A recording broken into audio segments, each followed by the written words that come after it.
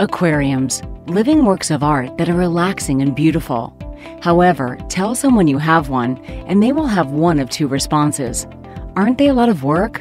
Or, I had one once, and everything died.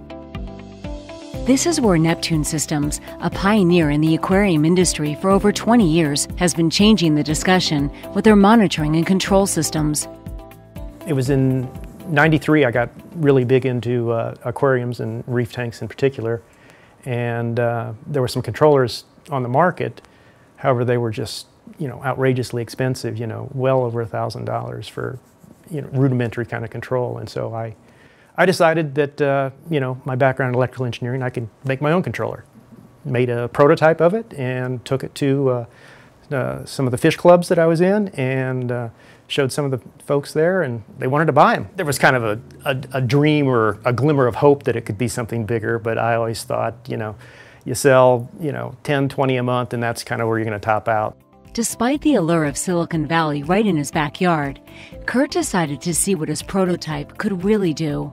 We started advertising on Reef Central, and we did third page size and FAMA to full page, and the phone just rang off the hook. It's like, wow, advertising really does work. And so then I knew that work out the kinks in the product and the next generation really could be, quite strong.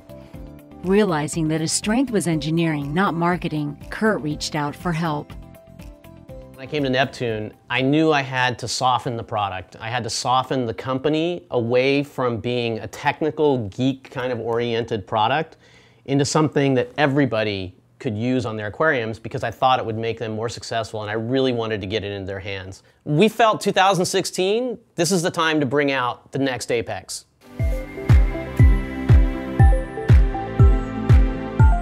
The design of the outside of the Apex was just as important to us as what we did on the inside. So the new mounting system lets the Apex flip up, and you can easily see where all the cables go.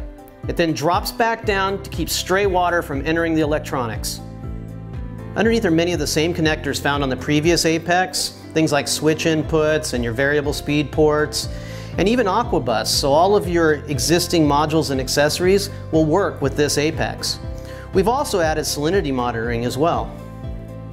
And of course, for monitoring the health of your aquarium, there are the connectors for pH, ORP, temperature, and there's even a connector for 12-volt input for power outage situations. So it's actually quite amazing how many things we put into this new Apex to monitor the health of your aquarium and to control everything that you need to control. But what we really did was listen to all of the customer feedback and put some things in there like Wi-Fi.